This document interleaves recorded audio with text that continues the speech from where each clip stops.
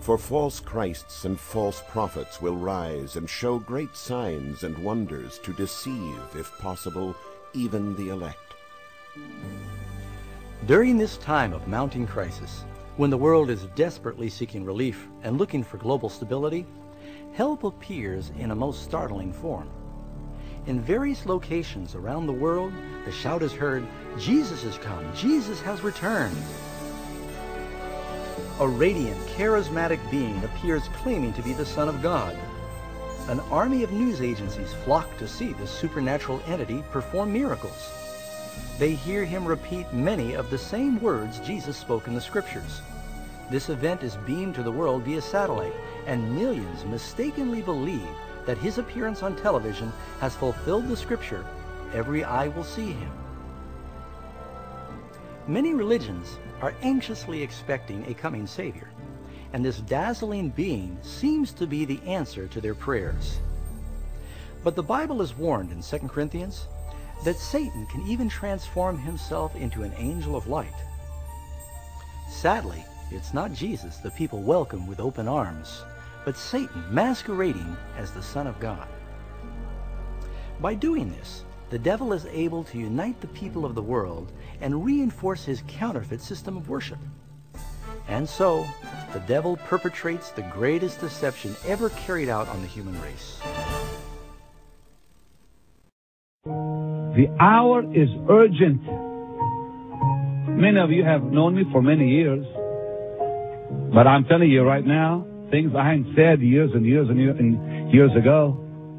I believe, hear this. I believe that Jesus, God's Son, is about to appear physically in meetings and to believers around the world to wake us up. He appeared after his resurrection, and he's about to appear before his second coming. You know, a prophetess sent me a word through my wife right here. And she said, "Tell your husband that Jesus is going to physically appear in his meetings." I'm expecting to see, I'm telling you that I feel it's going to happen. I'm careful in how I'm saying it now because I know the people in Kenya are listening. I know deep in my soul something supernatural is going to happen in Nairobi, Kenya. I feel that. I may very well come back, and you and Jen are coming to, Paul and Jen are coming to Nairobi with me. But Paul, we may very well come back with footage of Jesus on the platform. You know that the Lord appeared in Romania recently, and there's a video of it, where the Lord appeared in the back of a church, and you see him on video walking down the aisle? Yeah. Paul, do you remember when I came on TVN years ago and showed you a clip of the Lord appearing in our church in Orlando on the balcony on the wall? Yeah, you remember that? Very well. I saw it. That was 80 something, 86, whatever. You know, I always wondered why did he do that? Do you know why now I look back? That was the beginning of the greatest move of God in our church. Because 83, 84, and 85 were horrible years for me. Horrible years. 86, the blessings of God began. But they began with this manifestation of the Lord's face on the balcony. That stayed for 8 weeks. 8 solid weeks. The Lord has done this in the past. But he's about to do it again. Now hear this. I'm prophesying this. Jesus Christ, the Son of God, is about to appear physically in some churches and some meetings and to many of his people for one reason, to tell you he is about to show up, to wake up. Jesus is coming, saints. You have held back from the Lord in the past. Don't you dare do it now. The day will come, you'll stand before him and give an answer. How dare we not give to God? How dare we hold back? Who do we think he is? Some neighbor of ours? He's God Almighty. We fear the Lord God of hosts.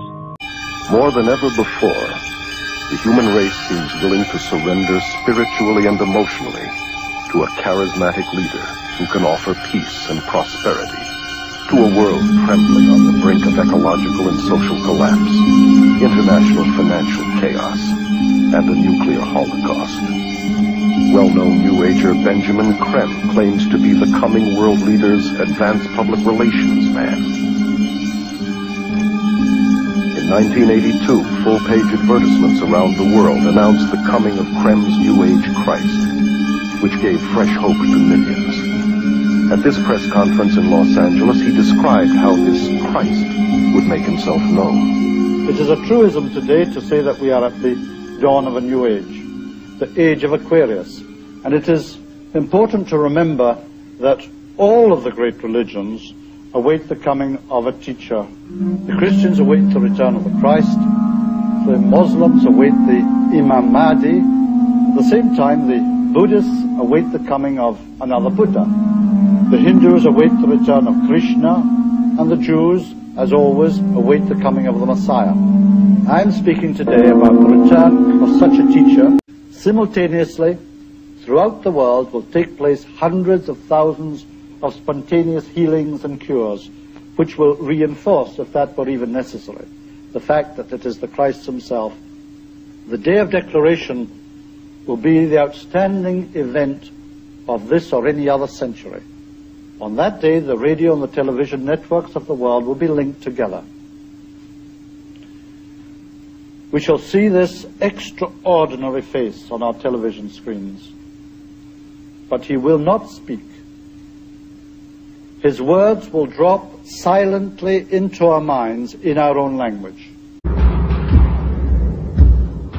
The Germany of the 20s and 30s was in social and economic despair and looked for a leader who would free them from the Great Depression.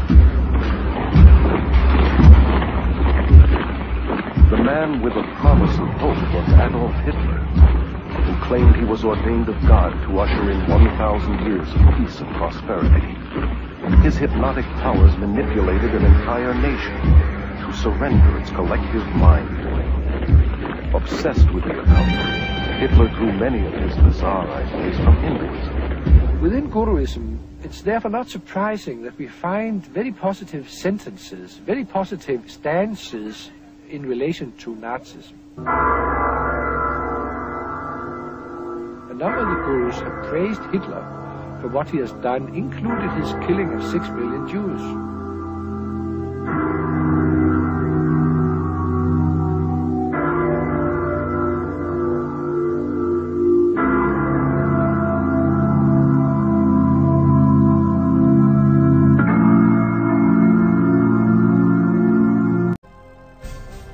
And the dragon was enraged with the woman, and he went to make war with the rest of her offspring, who keep the commandments of God and have the testimony of Jesus Christ. Persuaded by the false Christ, the miserable lost believe their only hope for relief from the devastating plagues is to eliminate those who oppose them. So the decision is made to search out and exterminate in one day the people of God who stubbornly hold to the Scriptures. And so on the spiritual battlefield are those who follow the traditions of men and worship the beast, arrayed against those who love Jesus and obey his commandments. This is the final battle of Armageddon. A wicked world has finally reached the limit of God's patience, and it is time for God to step in and rescue his faithful children.